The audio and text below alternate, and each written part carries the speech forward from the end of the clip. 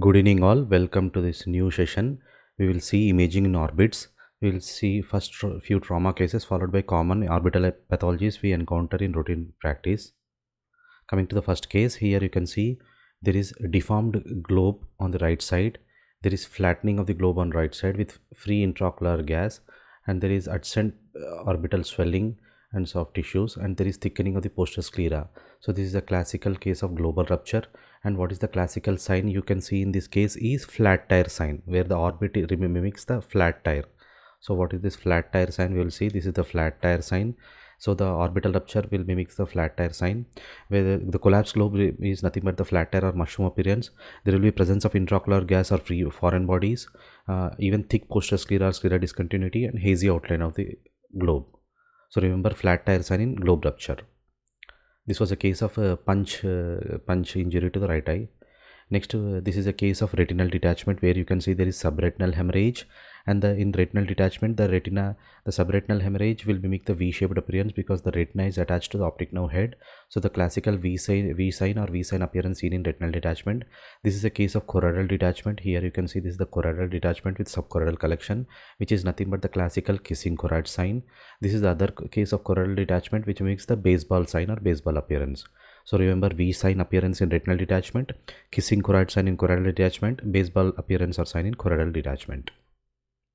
Next, this is a case of here you can see this is the right lens is in position, whereas the left lens there is dislocation. This is posterior dislocation of the lens or ectopia lentis. So this is seen in all of the following except Ellis-Van syndrome.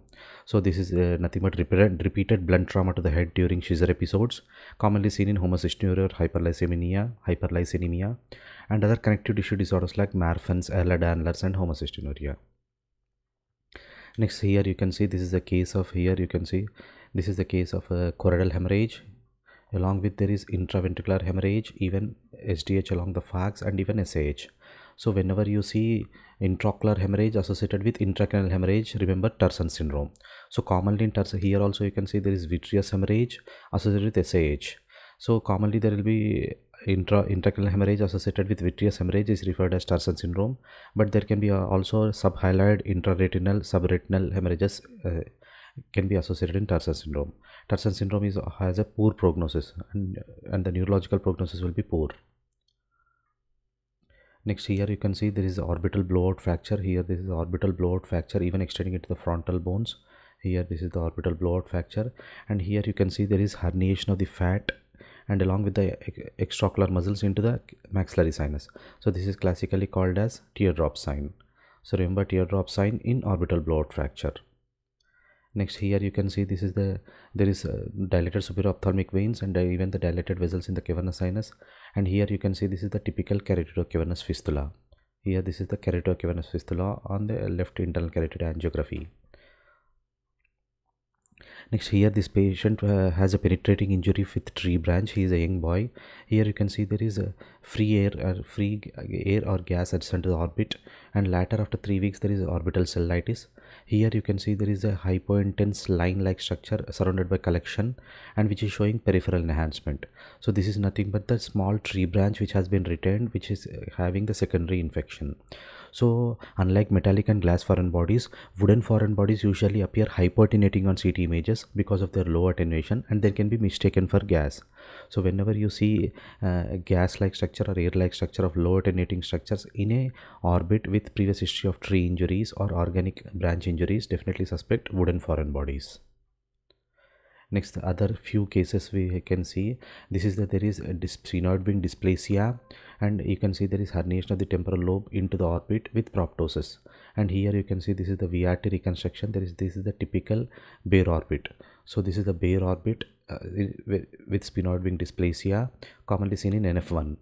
Here this is other case where you can see this is the colobomatous cyst or congenital cystic eye. This is the congenital cystic eye or colobomatous cyst. And here this is the typical venolymphatic malformation where there will be multiple fluid levels. Here you can see there is a multiple fluid levels adjacent to the orbit, which is a classical case of venolymphatic malformation. And other common congenital cases which mimics a tumor are persistent fetal vasculature and even Coats disease. This persistent fetal vasculature and Coats disease typically mimic retinoblastoma in pediatrically orbital masses. Case here you can see this is enhancement of the optic nerve with adjacent fat stranding. Here also you can see there is enhancement of the optic nerve with adjacent fat stranding. This is a case of a right optic neuritis. Here this is a case of left optic neuritis. And here this is a case of orbital cellulitis with even intraorbital abscess which is extending into the orbital apex along with cavernous sinus thrombosis, so which comes under Chandler 5 classification. Here also you can see there is a enhancement along the cavernous sinus which is extending into the orbital apex, and even there is a inflammation and denervation of the extraocular muscles, so this is a case of Tolosa-Hunt syndrome. Next, here also these cases we have commonly seen in COVID era, where there can be fungal infection from the sinuses extending into the orbits, leading to increased intraorbital pressure, leading to oval shape of the orbits. This is classically called as guitar pick sign. So normally this is seen in orbital compartmental syndrome or any other causes of raised intraorbital pressure.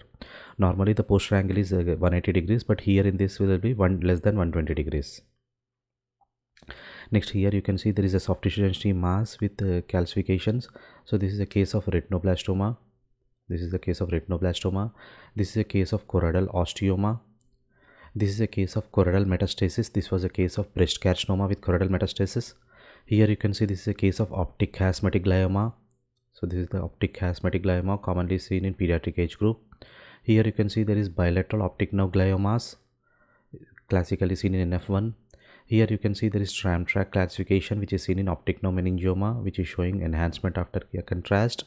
Here this is a case of orbital schwannoma which is showing target appearance in central necrosis. Next, these are other cases where you can see this is the orbital hemangioma, hyperdense on CT, and this is hyperintense on T2. This is a case of orbital hemangioma. This is a case of dermolipoma or choriastoma. Here there is a fat containing lesion adjacent to lateral canthus which is suppressed on fat suppressed sequences. So this is a case of dermolipoma or choriastoma. Here this is orbital lymphoma which is hyperdense on CT and even showing intense enhancement in the lateral on the lateral aspect of the orbit in the left eye. This is a case of malignant uveal melanomas or choroidal melanomas. Next, here we will see some intraocular gas or silicon gas or scleral buckling commonly used for retinal detachment. Here this is the intraocular silicon oil which CT values are of around 130. This is also intraocular oil which is showing chemical shift artifacts at the level of vitreous. Here the common mimic is orbital hemorrhage. So the HU values, if it is around 130, definitely suspect silicon oil or intraocular gas. Orbital hemorrhage will be less than 130 HU. Here also this is intraocular glass with scleral buckling showing chemical shift artifact, and this is the oil which is clearly seen on fat suppressed sequences. Sometimes the oil this intraocular oil can leak, extend along the optic nerve, even extending it to the intracranial location. Next, this is other case where you can see this is thyroid associated ophthalmopathy. There is enlargement of the extraocular muscles, and there is a bulky extraocular muscles with sparing of the anterior tendon, which gives the classical Coke bottle sign. So remember, thyroid associated ophthalmopathy. Here this is a case of orbital pseudotumor where there is thickening of the medial rectus muscle. So these are commonly referred as non-specific orbital inflammation. Thank you all.